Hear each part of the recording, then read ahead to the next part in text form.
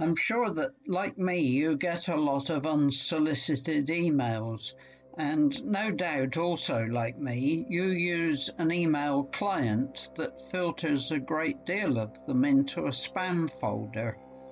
But unfortunately, there are still a lot of gullible people in this world, and the field is ripe for those spammers who can use a little bit of ingenuity.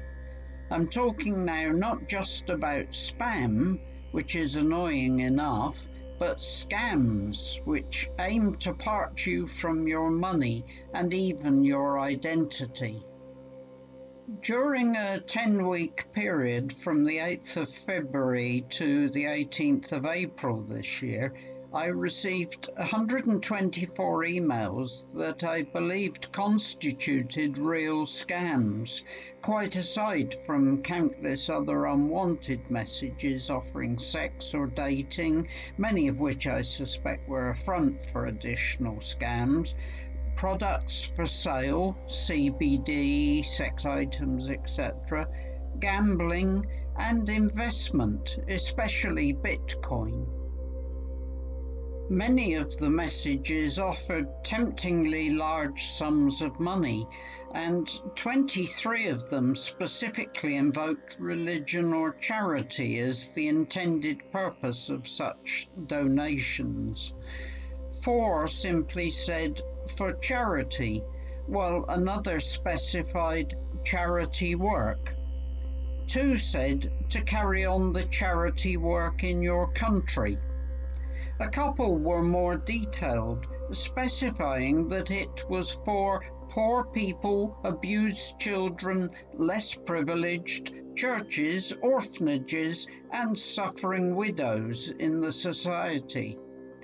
One was very detailed, claiming to be to help fight against coronavirus COVID-19 pandemic in the world and help the poor people off the streets, also to contribute to poverty reduction, public donations, public charity, orphanages, less privileged, and help poor individuals in your community. The pandemic also featured in another that just said to support the COVID-19 pandemic. Widows and orphans featured in several of the messages, simply specifying orphanage homes in one case, or going into more detail in another to fund the poor, orphanages, widows, and charity organisations. A third not only mentioned the orphanages, but also invoked God's work for establishing an orphanage's home for the poor and needy, and also propagating the word of God, and to endeavour that the house of God is maintained. 2 others also mentioned God's work, saying, "for God's work" and "for the work of God."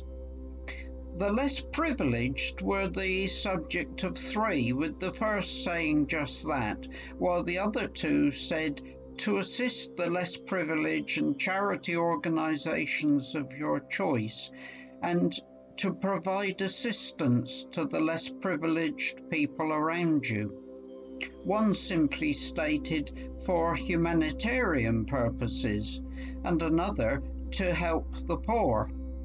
A couple of messages appeared to attempt to make their offerings more believable by specifying that only 40% of the sum offered was for personal use, with the remaining 60% for humanitarian work, widows and orphans, and to take care of the less privileged people. Other messages appealed less directly to greed and appeared in the guise of business proposals. One of these simply referred to a business opportunity, while another claimed to be looking for a business relationship to facilitate investment in my country. A third intriguingly referenced a new project with a limited number of seats. There was also an interesting offer supposedly coming from an investment bank, and one message claiming rather cryptically that a mutual corporation was being offered. Several claimed to be looking for investment managers.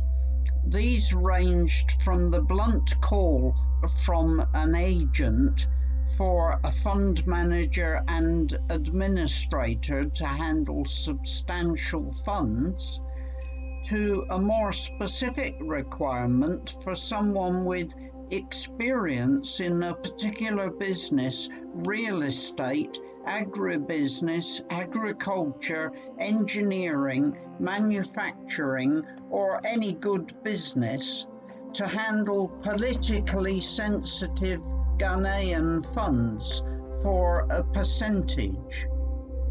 A couple of identical messages gave the following very detailed specification: an investment opportunity in real estate, oil and gas, agriculture, health, aviation, tourism, retail, construction, IT and communications, technology, education, energy, engineering, utilities, telecoms, mining, maritime, sustainable energy, and a host of other profitable ventures. It required prospects to have a business plan with the capability to manage huge funds and the ability to deliver good and sustainable returns on investment.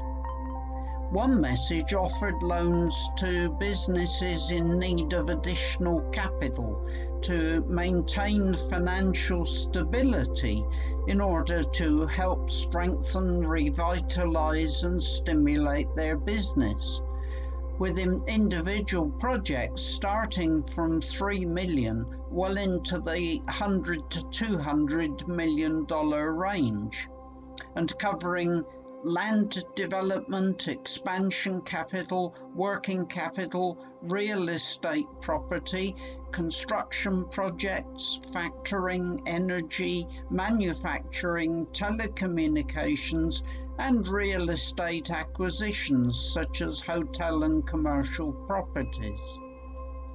Two virtually identical messages, which claimed to be from respectively an Alex Ramaphosa based in Johannesburg and a John Monk acting as a liaison officer for the Sao Tome government but located in the UK, openly explained that they wished to bypass ethics rules by appointing as a middleman a puppet who would carry out the instructions of an insider consultant regarding the supply of large quantities of crude oil to refineries. Another was also something to do with the crude oil business, but this time apparently offering more of a partnership, although scant details were offered at this stage. Claiming to be from Busy Bee Fabrics Vietnam, one message sought someone to work on a commission basis, collecting overdue invoices from Canada, possibly working from home. Interestingly, it claimed that the reason many invoices remained unpaid was that most customers preferred to make payment by check.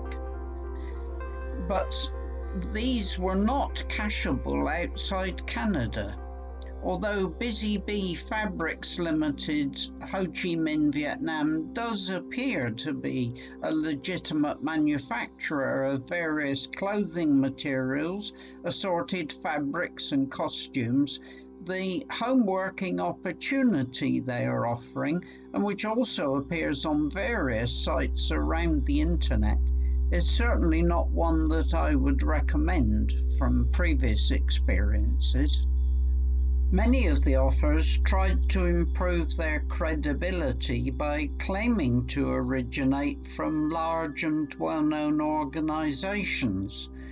For example, international ones such as the International Monetary Fund, Interpol, UNICEF, and the United Nations, or lotteries such as Camelot National Lottery Group and Euro Millions. Charities also featured heavily: the Christian Aid Mission, the Church Army, the Francis and Patrick Connolly family, Oxfam, the Stephen Quant charity, the Thomas Morris family, and the United World Charity Organizations. And the apparent security of several US government organizations was also employed: the FBI, Homeland Security, the 2nd Infantry Brigade Combat Team, 4th Infantry Division, Helmand Province, Afghanistan, the United States Postal Service, and the US Treasury.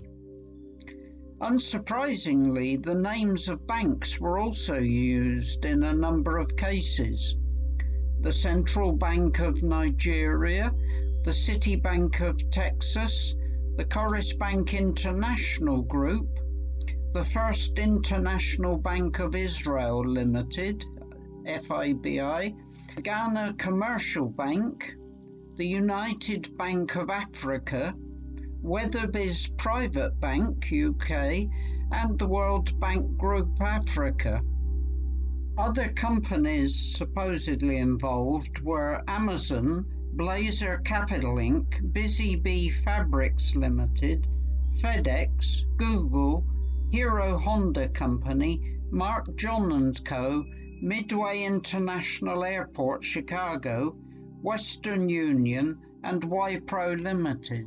Personal names used included some that were borrowed from real people, while others may have been real ones inadvertently revealed via the email addresses used by the scammers, but the majority were probably completely fictitious. In some cases, there was a reference to previous contact as a way of making the scam seem less suspicious.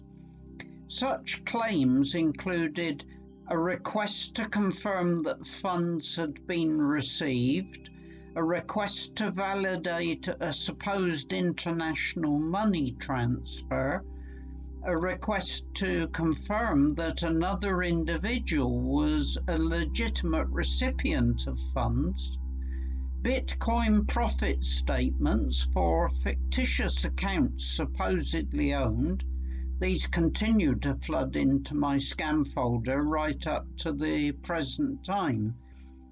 A request to confirm a supposed product order, reference to a supposed entry to a competition, the suggestion that a subscription had expired, a request to confirm a subscription cancellation, the offer of removal from a database, a request to confirm a removal instruction from an adult list, a request to acknowledge ownership of a suspected login, acknowledgement of a supposed previous message to them, a request to confirm that the email address was still active. The majority of the emails simply awaited replies, although one or two did request phone contact, and some gave links to click. However, nearly a quarter of them specifically requested personal information, and in several cases submission of a fee, ranging from $96 to $195.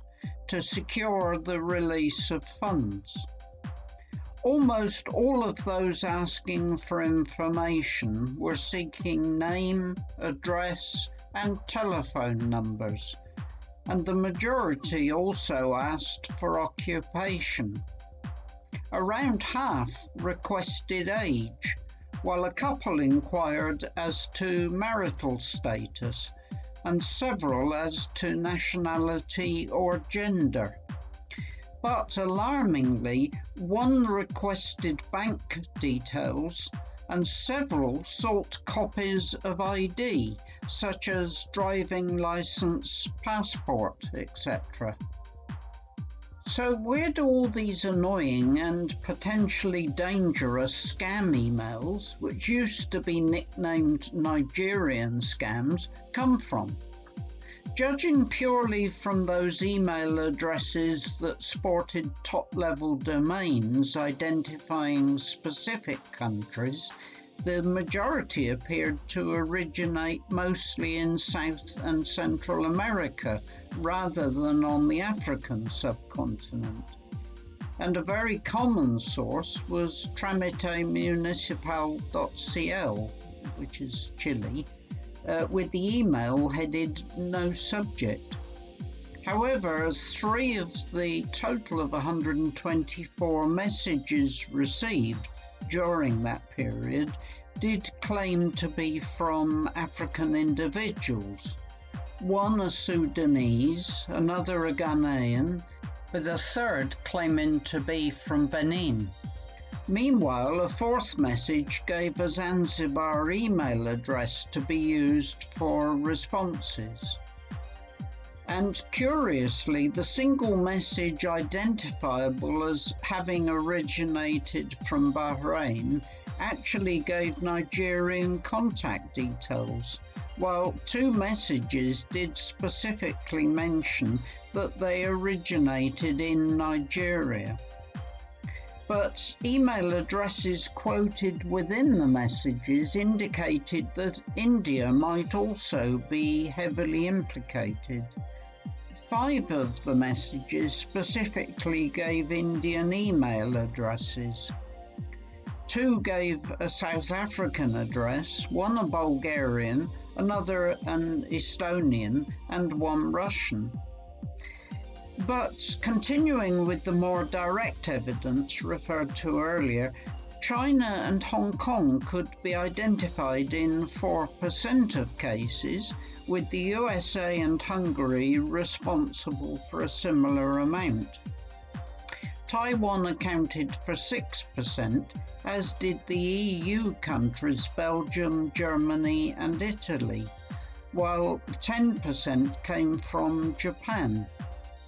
Russia, Romania and the Ukraine each seemed to have originated just 2%, with similar amounts coming from Bahrain, Cuba, Iran, Turkey and Vietnam.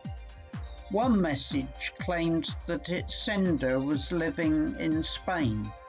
Many of the messages gave links to click, but those that did quote email addresses to be used for responses utilized a wide variety of domains.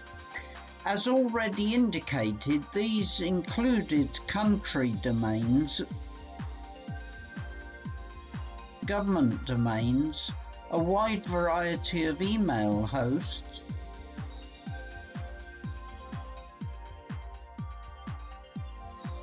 as well as various .com addresses and miscellaneous others. Now, on to what all these scam messages were supposedly offering. As already described, there were lots of business proposals. A variety of prizes, free samples, and other gifts were on offer too, ranging from aerial samples, little gift cards and Morrison vouchers, as well as food stamps and free groceries, to the chance to win a Samsung smartphone or a PlayStation 5, as well as requests to take part in surveys in return for Amazon rewards. But far more intriguing were the just over 50% of the messages that offered specific sums of money. The smallest was $3,500, and the largest was $196 million. In total, the sums offered came to almost $1 billion, just over €750 million, or more than £663.5 million. Adding in the vague, unspecified amounts, the total would definitely have exceeded $1 billion. Of course, a number of the communications were internet-related.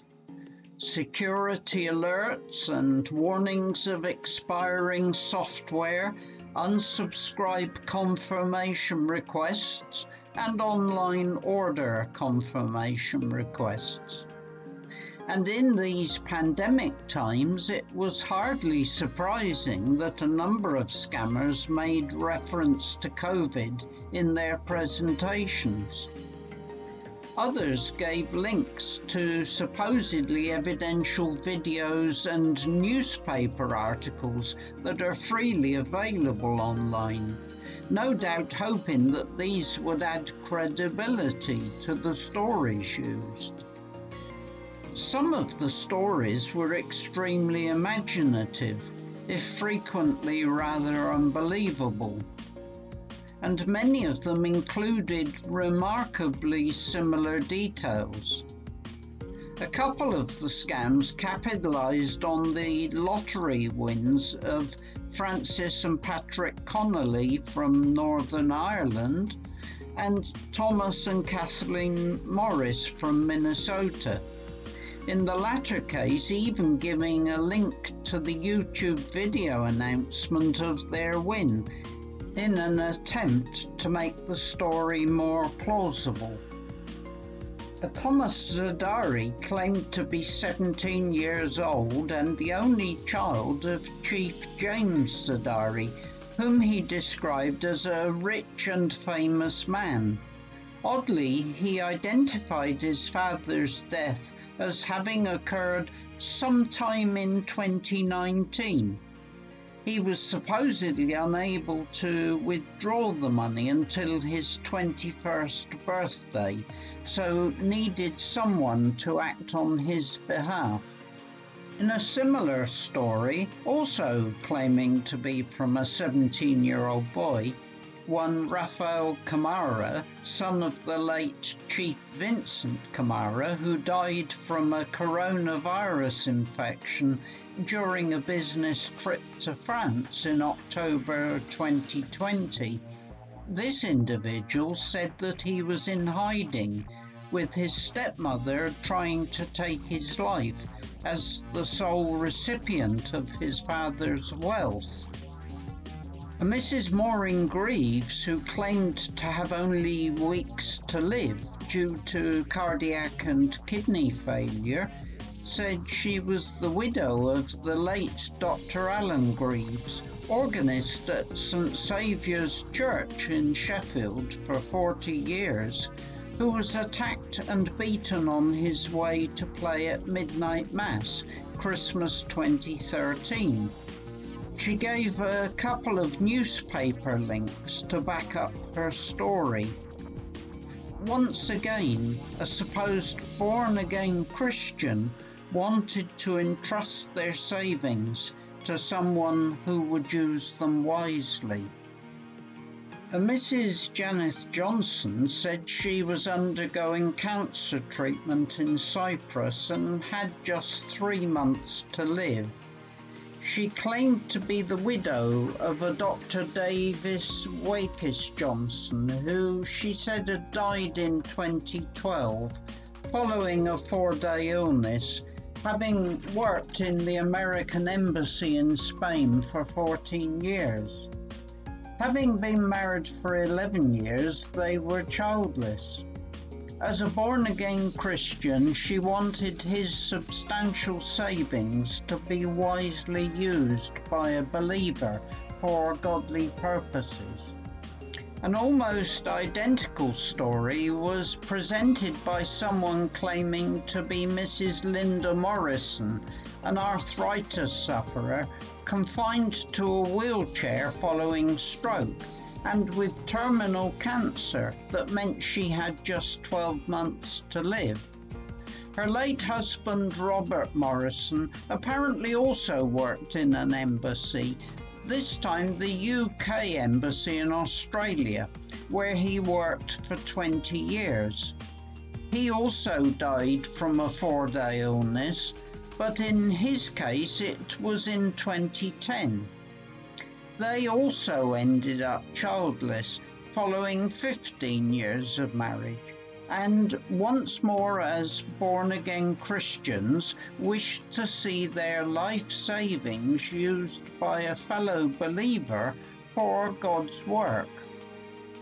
Mrs. Jessica Singh said she'd been married to a Peter Singh who worked at the Indian Embassy in Madrid for 9 years before dying from a COVID infection last year.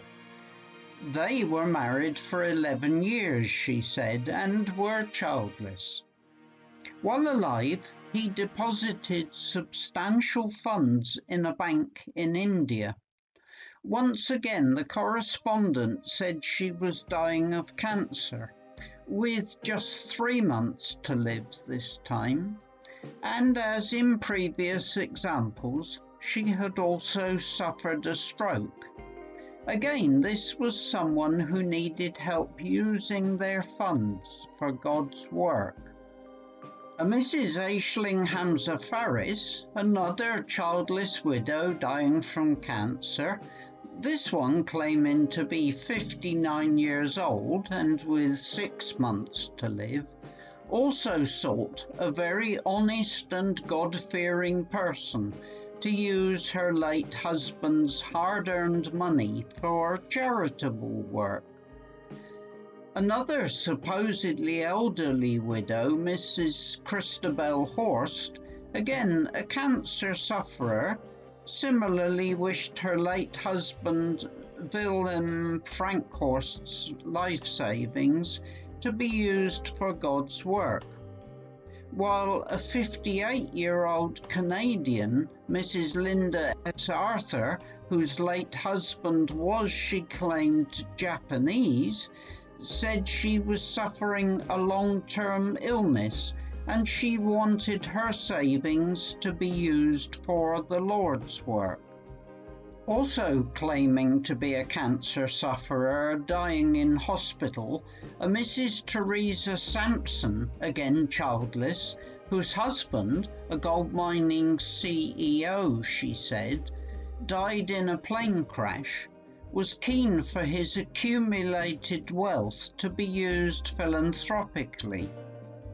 A 69-year-old Mrs. Patricia Leonard, apparently also dying of cancer, simply claimed that she wished to donate her savings to help the less privileged, while a Mrs. Janet Blanchard, claiming to be a 72-year-old dying childless widow, said she wanted to set up a charity foundation to distribute money to help poor people, abused children, the less privileged, churches, orphanages, and suffering widows.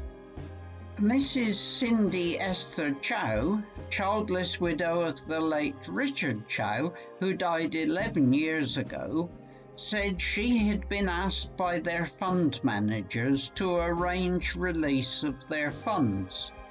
But she was in hospital undergoing treatment for esophageal cancer with only months to live, and she wanted to ensure that greedy relatives didn't get hold of the money, so needed assistance to access the funds.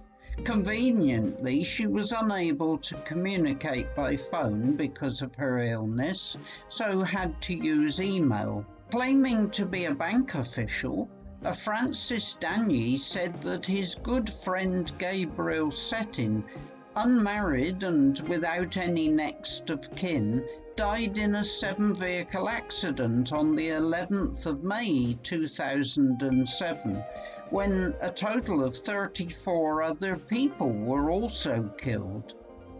With Mr. Settin's large fixed deposit now maturing, Mr. Danyi wished to rescue it before the bank discovered that the owner was deceased, as he claimed his directors would then appropriate the funds for themselves.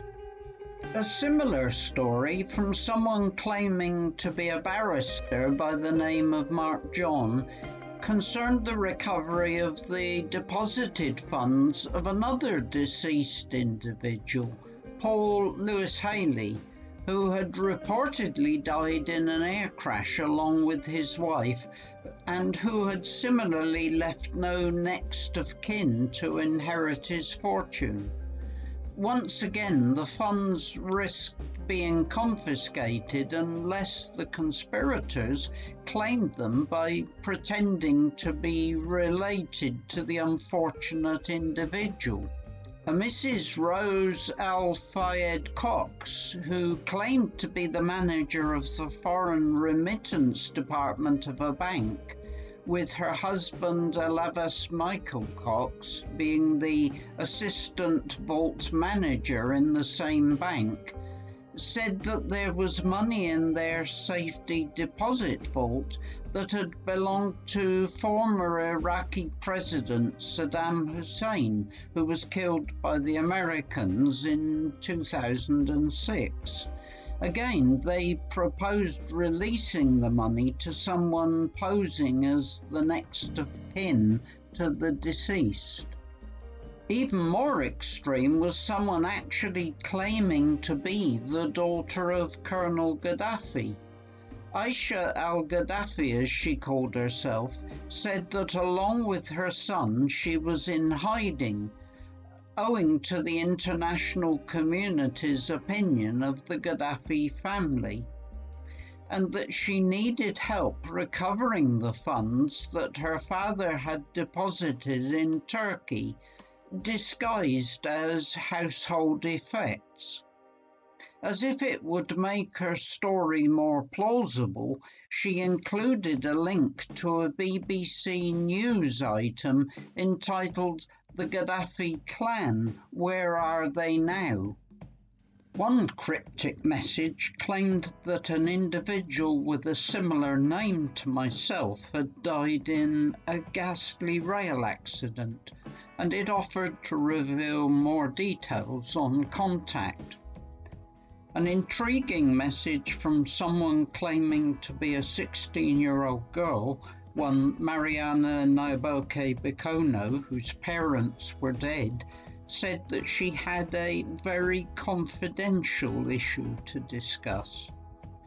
Several of the messages advised complete secrecy, obviously concerned that any third party would probably take a more objective view and caution against being scammed. But considering the outlandish nature of some of the claims, one wonders how anyone would be stupid enough to believe them. A postmaster has found your abandoned package containing an ATM card loaded with the sum of $1.5 million and is asking, why are you keeping silent and refusing to take your package, and do we have the authority to confiscate your funds? Your cry for help during the pandemic has been heard, and Oxfam are donating funds to you. The FBI has investigated a lottery win in your name and has declared it legitimate. For a fee, they will release your winnings. FedEx are also holding a lottery check in your name and need a fee to release it. The US Treasury has a briefcase full of money that they want to pass on to you, and a diplomat has just arrived at an airport with a box of cash that he wants to pass on to you. A box of cash was also discovered in a warehouse that should have been handed over to you on a previous occasion. The United Nations and Interpol want to compensate you for having been scammed or for having your money withheld by corrupt officials. An African bank is also making a similar offer.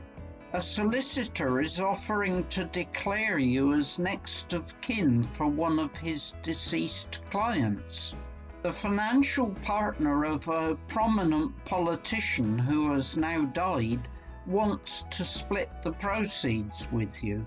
A bank offered a telegraphic transfer of funds owed, which it emphasised was the method recommended by the EU and the World Bank due to fraudulent activities going on around the world. An elderly man who has been repeatedly scammed, he says, advises that you really have to stop dealing with those people that are contacting you and telling you that your fund is with them. It's not in any way with them. They are only taking advantage of you, and they will dry you up until you have nothing. He then proceeds to offer a safe way of receiving a substantial sum, which he claims has worked for him. A political opposition party has pallets of money waiting to be invested. One offer of funds warned against the possibility of impersonators trying to muscle in on the deal and asked to be informed of any such communications. A US serviceman serving in Afghanistan once helped smuggling out his share of a small fortune in US dollars that he and his fellow soldiers discovered hidden in barrels in Helmand province. The Central Bank of Nigeria is airlifting your funds to you, disguised as sensitive photographic material, in view of the level of corruption in that country. And you are advised to maintain that fiction. You are asked whether you authorized a Mr. Garcia Robert from Ohio to withdraw funds on your behalf, and to report back if you did not. An Indian philanthropist is giving away 25% of his wealth to charity, and a further 25% to individuals. You've been selected as a recipient. People say that a fool and his money are soon parted, but as scammers become ever more inventive, even the educated and cautious among us can easily let our guard slip. Whether it's the size of the fortune being offered, aimed at cashing in on our human greed and weakness, or the appeal to the selfless side of our character and the desire to do some good in the world, we must all be ever more alert to ensure that these unscrupulous individuals don't become wealthy at our expense. I hope that this video will serve as a timely reminder of the online presence of so many scammers and the care we must take if we are to avoid becoming yet another victim.